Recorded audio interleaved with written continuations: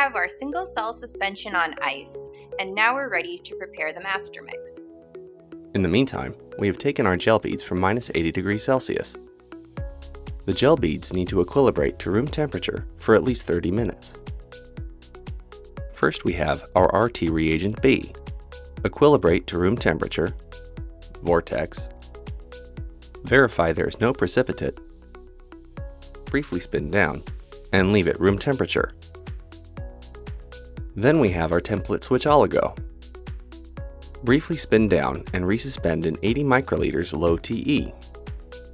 Vortex for 15 seconds at max speed. Briefly spin down and leave at room temperature for at least 30 minutes. Next, we have our reducing agent B.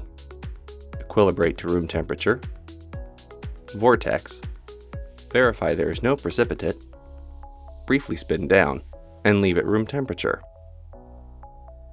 Finally, we have our RT enzyme C, which is kept on ice. Briefly spin down before adding to the master mix. We're now ready to prepare the master mix on ice. We will add the reagents in the order shown in the user guide. First, we add RT reagent B. Then, template switch oligo. Then reducing agent B. And finally, RT enzyme C.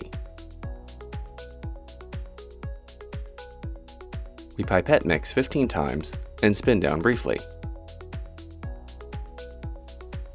Then we will aliquot the master mix into each tube of a PCR 8 tube strip on ice. We have now prepared our master mix and are ready to assemble the chip.